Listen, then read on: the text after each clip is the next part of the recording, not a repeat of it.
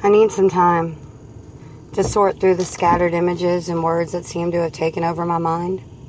My heart always leads me home, but what if home is not my place to find solace anymore? What happens when the walls close in and I can't breathe? What happens when the stairs that I climb begin to crumble under my feet? I have taken this walk so many times, I should know the way to go.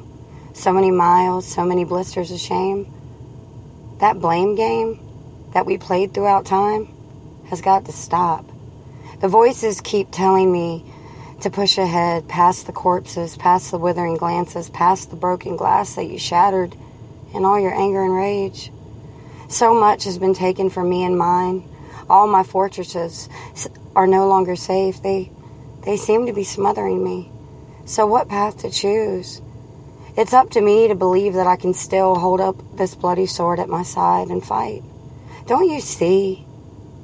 Don't you see the warrior? She still lives inside of me. My armor I wear tattooed in black ink, scars to prove my worth. They only make me stronger. My fight is still here. This battle cry you needed so desperately has filled me with scarlet screams. I cannot give you more ammunition to use against me. You've taken it all. So here we are, once again. We shared the same bed. Now we have nothing but distaste for one another.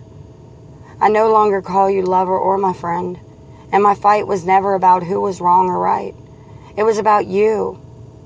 Always about you. Seeing what was right in front of you. While you were chasing your dream, you lost your family. You lost the ones who always stood by you. You lost yourself out there in hell. I was always running away from you to make you see.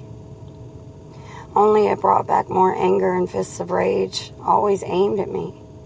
So this time, I came back to try and help you understand.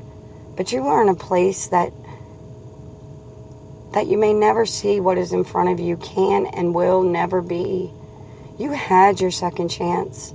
So this is my last battle with you. I throw down this bloody sword. I don't need it anymore.